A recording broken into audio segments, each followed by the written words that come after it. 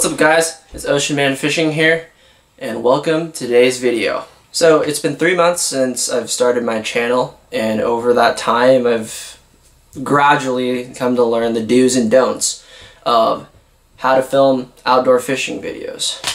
About 3 weeks ago I went fishing. The fishing was good, the filming was not. Here are the woes of a fishing YouTuber. Enjoy.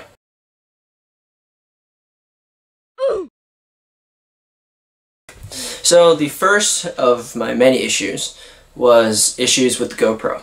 So GoPros are just like all tech devices, and they are prone to failures, crashes, and file corruption.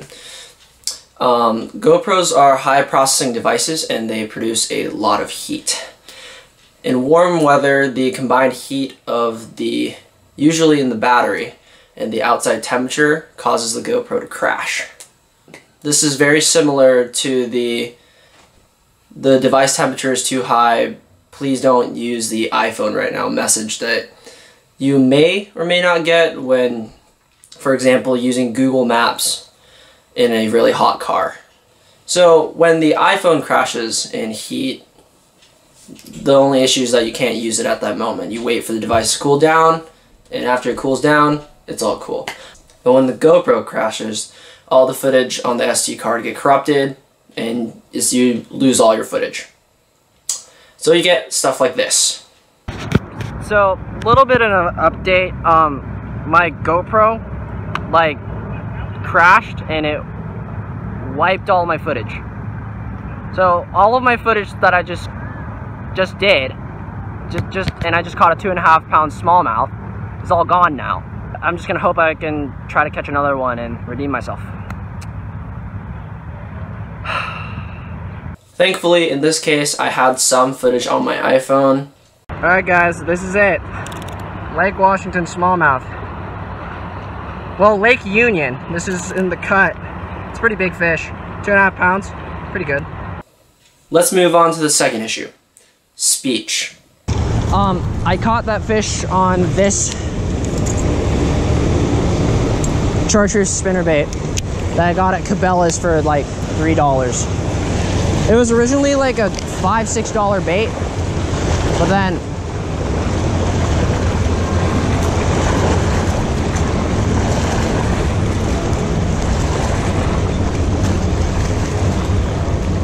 yeah, no, it's not gonna. I don't think that same fish is up for a meal right now. What I meant to say was that I got it at the bargain bin. So, see, I'm doing it again. I think you guys have realized that I suck at talking to the camera. I stutter, I say and pause my sentences all the time. To prevent this right now, I'm reading off of a script, and I'm relying on post-production cuts and edits to cut out my uhs and ers. Right here. Let me stick this back on so I don't get lost again.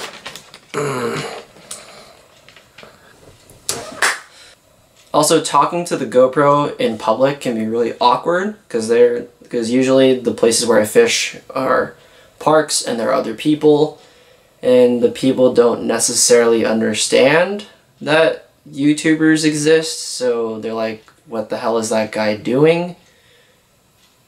So yeah, it can get pretty awkward, so when I see or hear someone walking towards me, I can suddenly stop talking, just so I don't face that awkward glare.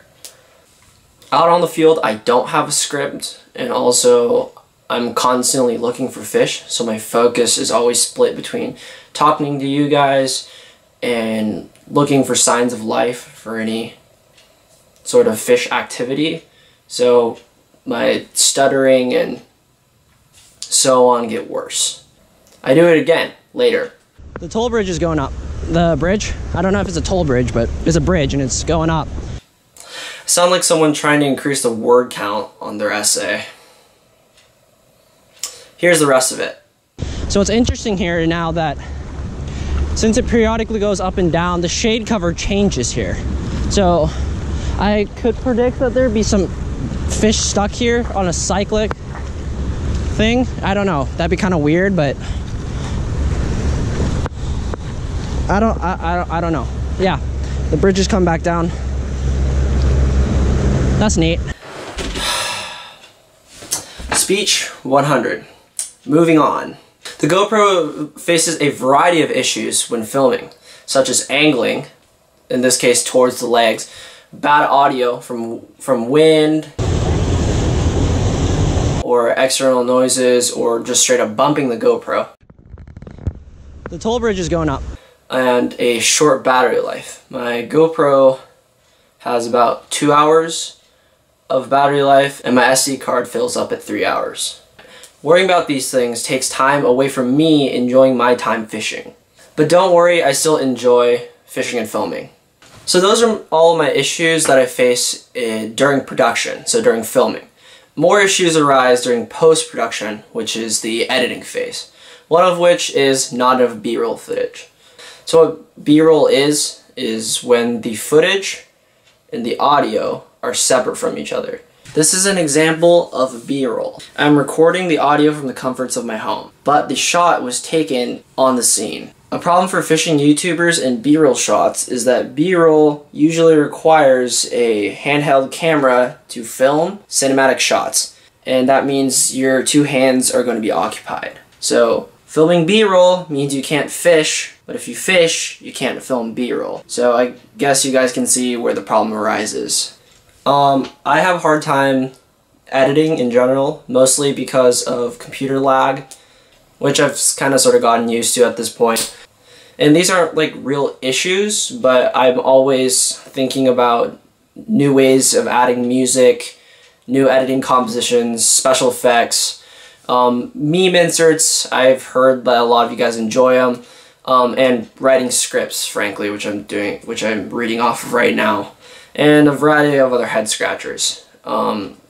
So these aren't really problems. It's just up to me and my brain to think of something creative.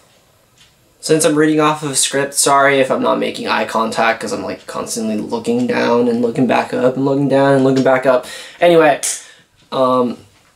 remember, these stresses are in addition to the already stressful conditions of fishing, such as fish being uncooperative. Like, not catching fish is pretty stressful when your end goal is catching fish. Physical hazards that can ruin your gear, especially expensive camera gear, because you're around water, and tech and water don't mix too well.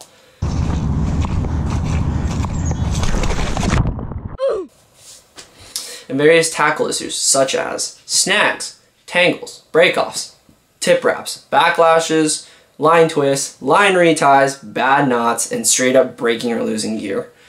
Which is sad because that's money lost, and I'm a broke teenager. I guess it's a hard knock life. Thanks for watching. See you guys next time. It's the hard knock life for us. It's the hard knock life.